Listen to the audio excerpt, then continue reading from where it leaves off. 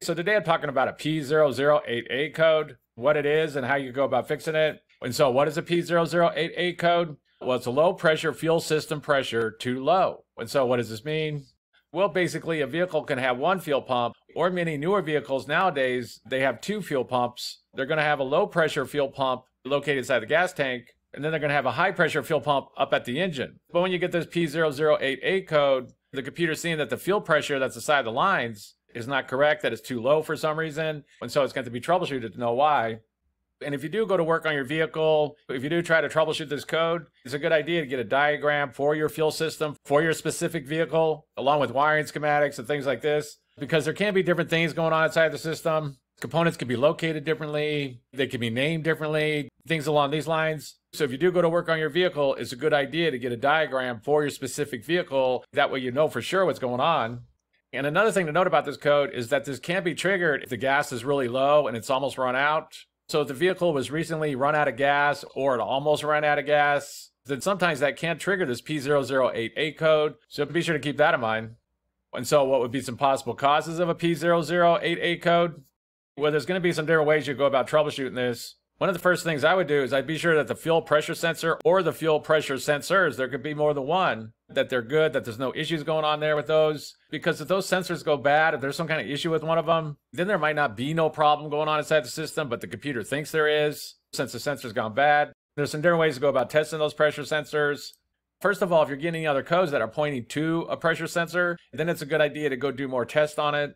If you have a good OBD2 scan tool, you can also use it. You can go to live data and you can select all the fuel pressure sensors on that vehicle, and then you can see what the pressure is. For example, right here, this says 48.7, and with the vehicle running, that should move a little bit. So it should be like 48.1, 49, nothing huge, but it should move just a little bit. And if it doesn't, if it's just stuck at that number, then very likely there's some kind of issue going on with that. You can also pull the fuse going to the low pressure fuel pump, let the fuel line run out of gas, and the pressure should drop. So there's some different ways to go about testing that fuel pressure sensor, but the first thing that could cause this is a bad fuel pressure sensor. The next thing that could cause this is a bad fuel pressure regulator, and depending on the manufacturer, these can be named differently. Sometimes they're called fuel volume control valves, demand control valves, or flow rate control solenoid valves. It's really going to vary. It's going to depend on the vehicle, the year, the make, the model, things along these lines. But basically, there's some kind of problem going on with that fuel pressure regulator. It's not working correctly, then it's not going to control the fuel pressure right. The location of that fuel pressure regulator can vary. Again, it's going to depend on the vehicle, but it's very common for them to be located on the high pressure fuel pump. And they're basically just a valve that opens and closes to control the fuel pressure that's going through them. And so there's some different ways to go about testing those. First of all, usually when those go bad, you're going to get another code. So for example, if you also got like a P008A code, fuel pressure regulator valve, open circuit, then it's a good idea to go check out that fuel pressure regulator. And the next thing that could cause this is that there's some kind of wiring issue going on. And this is going to be a wiring issue going to any of the components on the fuel system. So for example, if there's a bad wire going to the fuel pressure sensor, then that's going to cause problems. So if you were getting like a fuel pressure sensor code and you know that fuel pressure sensor is good, be sure to go and check the wiring. Also, it's a good idea to go check for any blown fuses or any bad relays or anything like this. Because for example, say you have a blown fuse going to the low pressure fuel pump, then that's going to cause problems. So it's a good idea to check all the fuel related fuses and be sure that they're good, because the next thing that could cause this is some kind of wiring issue.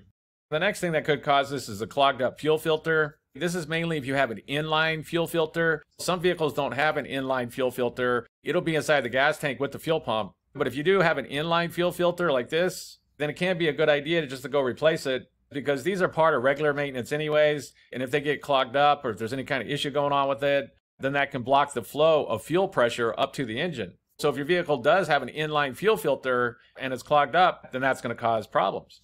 And the next thing that can cause this is a bad fuel pump, and this could be a bad high pressure fuel pump or a bad low pressure fuel pump. These high pressure fuel pumps, they're going to be mounted directly to the engine. They basically ride on a cam lobe that pumps up the high pressure. And then there's also a low pressure fuel pump inside the gas tank that's just pumping gas up to the engine. And so again, there's some different ways to go about testing this. You can use an OBD2 scan tool that has live data inside of it to check to see what the fuel system pressure is on the low pressure and the high pressure side, and then check to see if that's correct. So for example, if you know those fuel pressure sensors are good, and this low fuel pressure sensor is reporting that the fuel pressure is way too low, then that can point to an issue with the low pressure fuel pump. And in that case, it's going to be a good idea to go and check that out. But the next thing on the list is going to be a bad fuel pump. And the last thing on the list is going to be a bad computer. And this is going to be like a bad powertrain control module or a bad fuel pump control module or something like that. Basically, the computer that's controlling the system, there might be some kind of issue going on with it. And so again, there's some different ways to go about troubleshooting this. You can go and get wiring schematics for your particular vehicle. Check all the wiring going up to the fuel pump control module and be sure that's correct. And then check all the wiring going to the fuel pump. And if that checks out good, there might be some kind of problem going on with that fuel pump control module. But the next thing that could cause this is a bad computer. And so that's basically it. I just wanted to give a basic overview of how you go about fixing a vehicle with the P008A code. If you have anything to add, please comment down below. If you have any questions, ask me. I'll try to answer them. If this video helps you, please click like, please click subscribe, and have a good day.